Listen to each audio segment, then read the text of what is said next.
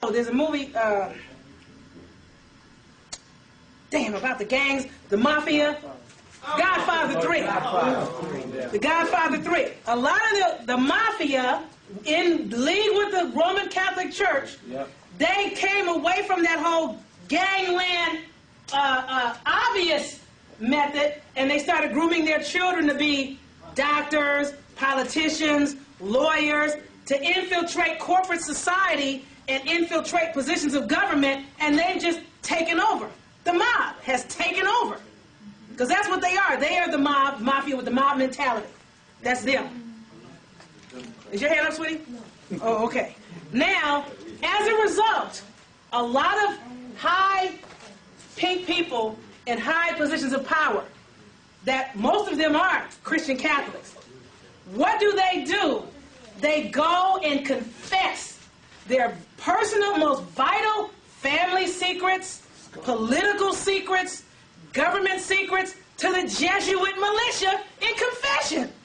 So they got all this ammunition, and they know what they're doing, because these people come and tell them everything, because they don't know who they're talking to. They don't know who they're dealing with, and they just think, oh, he's got on this, this little collar, and he's just a little square. Some of them, them Catholic priests and bishops were some of the coldest killers you ever saw. They're a cold piece of work. Especially the extremely higher level initiated ones. They're a piece of work. Now, what a lot of people don't know is, remember I was telling you how to get raised up in the societies? A lot of these people would give their boys over. A lot of these boys, especially if you became the favorite of somebody, you could wind up being the governor or a cardinal or a bishop yourself. And you could molest more boys. It's a game that they're playing. So all these means are used against anyone of any status to bring them into the Christian see, which means a jurisdiction. The word see, S-E-E, means a jurisdiction of a bishop. And in every community, even in the hood, it ain't 6:30 yet. What's with the bells? We have 10 minutes for questions and answers. And after that, class goes. Continue. We're not doing questions and answers, are we? No, we're doing it now. Just continue. Go ahead. Yeah. I'm looking at the time, sweetie. Yeah. I know you got a baby, and I know you won't go home. Go ahead. The sea also represents water, and the Pope is the Holy See, which means that since everybody is now underwater, and they're on the water, they're all under my control.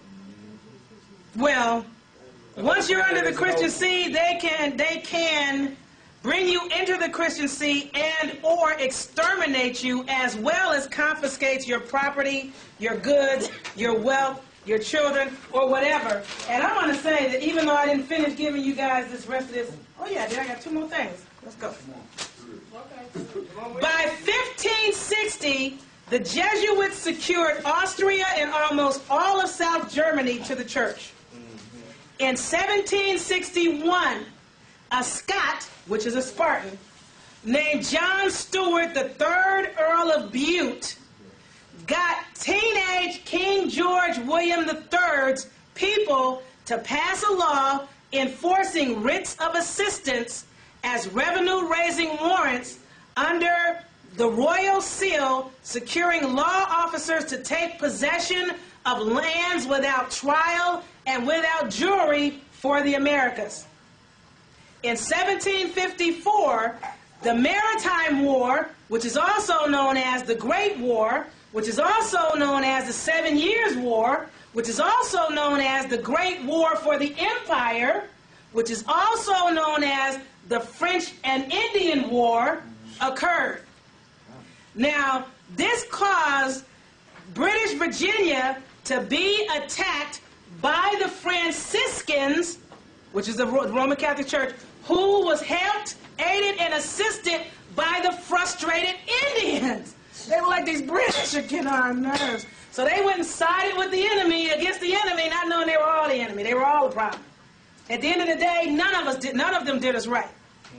Now, a British corporation called the Proprietors, that's the name of the corporation, the Proprietors, had Quaker, Pennsylvania, but the Quakers stepped down. The Americas got overrun by French Roman Catholics, or Franciscan Roman Catholics. These Catholics were still running from the Great Plague, and that included the Irish, the Scottish, the French, and these other European pink people who were running trying to find some liberty from taxation and oppression. They used their gangbanger mentality, like I said, to take everybody out. The Templars became known as the Teutonic Knights and the Rosicrucians in Germany and Austria, the Scottish Rite in England, Edinburgh, London, and Americans Freemasonry. And because, you got to keep in mind that all of the people that signed the Declaration of Independence were Masons except for 5. The Illuminati is what they were called in Spain and Portugal. So you got to know that all these people are the same folks. And like I said, Columbus came here under the Red Cross of the Knights of Christ to take possession of Los Indias, which is the Americas, for King Ferdinand V of Spain, who happened to be the grandfather of Charles I and V, which was a Holy Roman Emperor. He wasn't at the time, but he was going to be the future Holy Roman Emperor. And Loyola was Charles's best friend, one of his best friends. Now, the word vicar is, well, let me take it back. The word agency used to be synonymous with or the same as the word vicar. The name or word city, in every single case, the word city signifies a bishop's see. No place in England was called a city unless it was governed by a bishop. Rome is a federal city in the sea of Baltimore, Maryland, that you now call Washington, D.C. And that is how you know we're in Rome. Tomorrow, I'll tell you how to survive their fall.